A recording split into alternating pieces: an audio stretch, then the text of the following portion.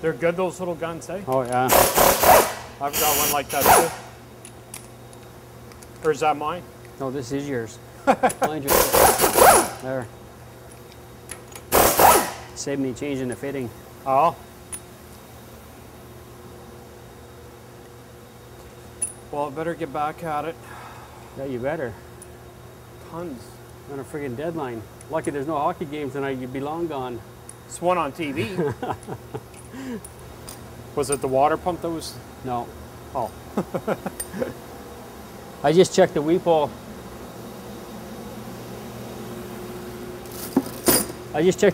It's not plugged. So basically if the internal seal here was leaking, it'd come out the weep hole, and it's not. So, and if it was plugged, you'd see a trace inside here if you pulled the water pump off. So the water pump's good. That just means we got to dig deeper in the engine to find a problem. So it's either the head gasket or a liner. Liner seals. Could also be the air compressor, but that's highly unlikely. We want to pull the head off just to see what the cylinder shape is like anyway, so.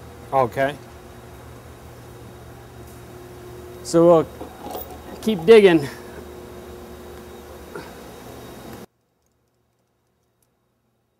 At this part of it, I don't really like standing close to the motor. Between the oil and the coolant mixed together, it has a bad odor.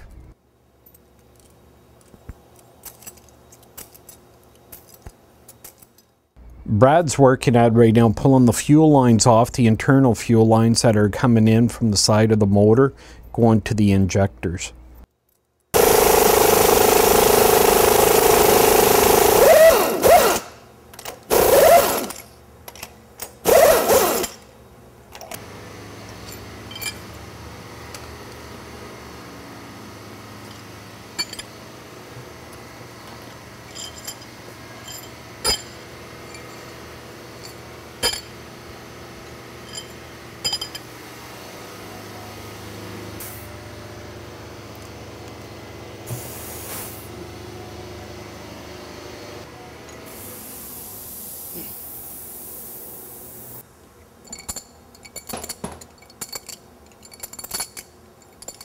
I'll remove the valve bridges here.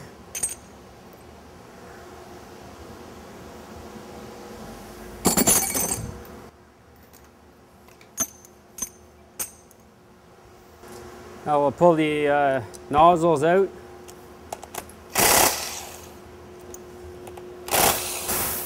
There's a special tool that goes down into these holes here for the hold down cap.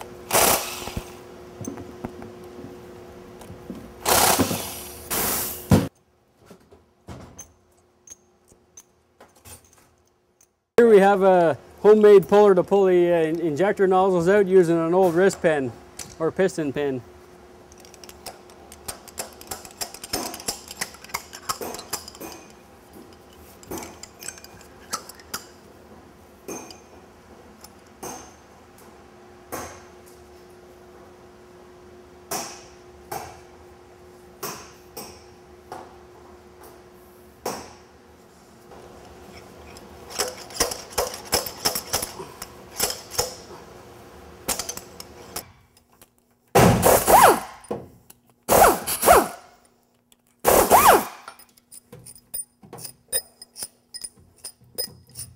These are the smaller head bolts. Now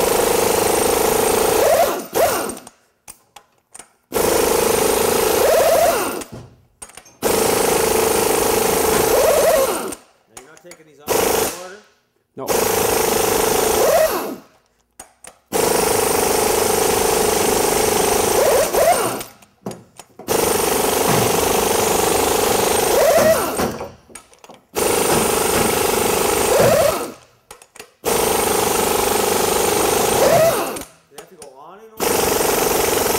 There's a certain sequence to torque the head. Start from the middle and work your way out.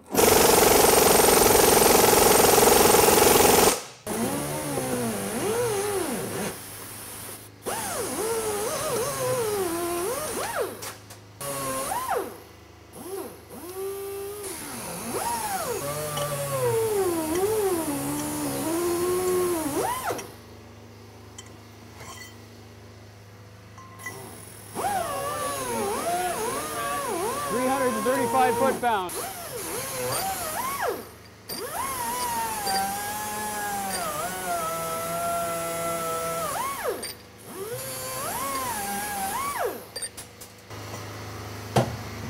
All right, we're ready to pull the head.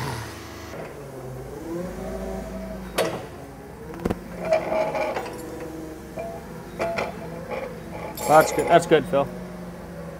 Ah, nope, just a sec. Let me get a pry bar. I'll break it loose first.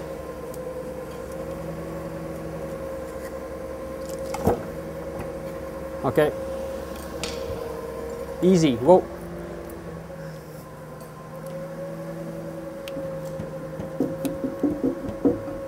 Keep on going? No, I just got to get it off the dowels.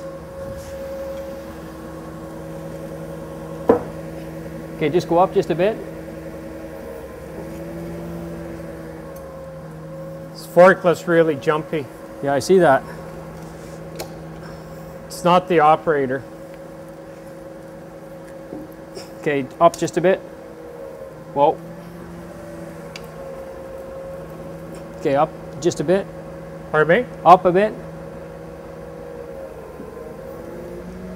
Up.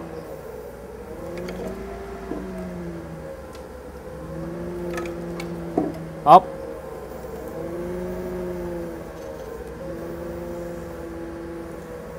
Okay, go ahead up. Is it balanced enough? Yeah, it's not bad. We'll use the overhead to put it back on. Better control.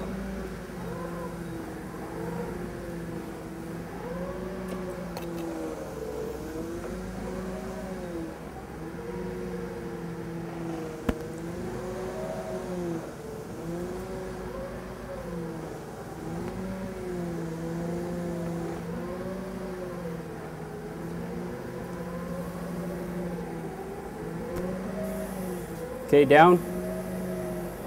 You want it more towards you? No.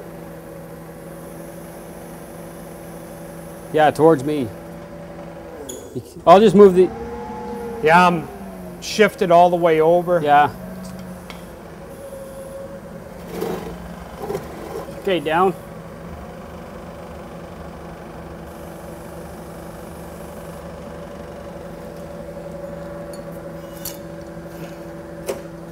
Okay, back up. Good. Is that good? Yeah.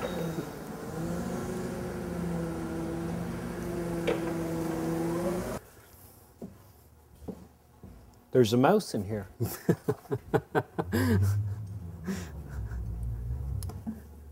Lots of crosshatch left, Phil. Know what I mean? Mm-hmm. Looks in good shape. We'll have to lift that head up and pull the gasket off so I can take a look at it. Want to do that now? Might as well. Up.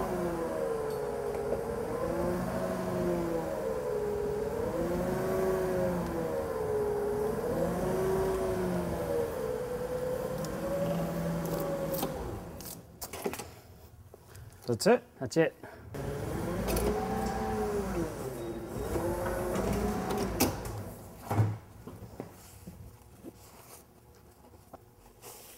What I'm looking for is any discoloring in the fire ring, right around here. That'd be signs of a compression leak.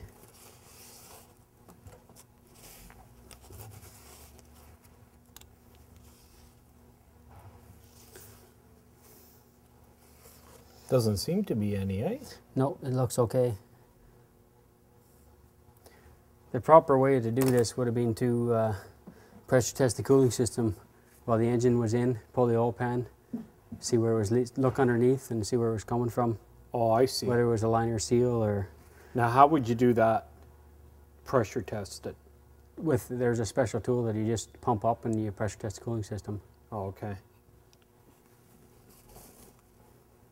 How many pounds would you put into it? About 15 pounds. See, that's where I would put 100 pounds into it. Just to find the leak that much quicker. Yeah. Because you're on a time frame here. And if it wasn't leaking before we started, it should be when we're done. Yeah, this is okay.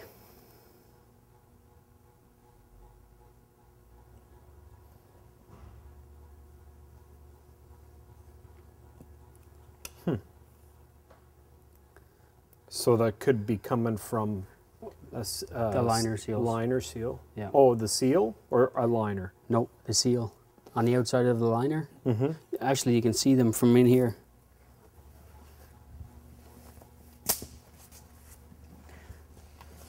There's the liner, the outside of the liner, and there's a seal right there. There's 3 of them in a row. Okay. So those seal, there's coolant all in this passage. Right. So basically it's going past those seals and it's dripping right down into your oil pan.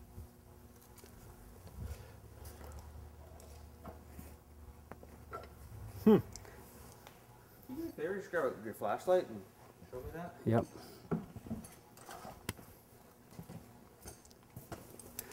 Here's the outside of the liner, and there's coolant all around the outside of the liner. So what's happening here is there's 3 O-rings on the bottom here, 1, 2, and 3, and they're going past all 3 O-rings and the coolant's dripping into the base. So that's where his problem is probably going to be, I suspect. But this actual cylinders itself are in really good shape. There's lots of crosshatch still left inside here. That's a sign that it's been overhauled once before, because I think there was quite a few miles on this, eh? Mm-hmm. Over 1 million. Yeah. On the truck itself. They said it was done, I think, 500,000 ago. 500,000 kilometers. Yeah. That looks great. There's no way that was that. I think that was that crosshatching stay for 500,000 kilometers. Oh yeah. Really? Yeah. We pulled them apart like that before with 800,000 and 900,000 kilometers and put them back together just because the liner seals were leaking.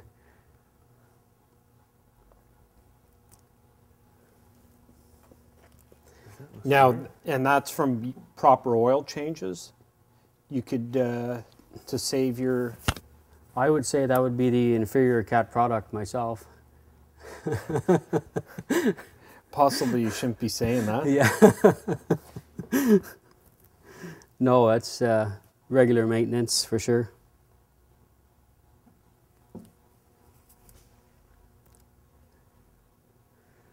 So we'll leave it up to you whether you want to in-frame it or not. They still all have to come out anyways. They still all have to come out to reseal outside of liners and make sure that that is the problem. We'll be able to tell. But at this point, to get the warranty, I have to... If you want, yeah, for sure. If you want the extended warranty or the overhaul protection plan, whatever they call it, you'll have to in-frame it.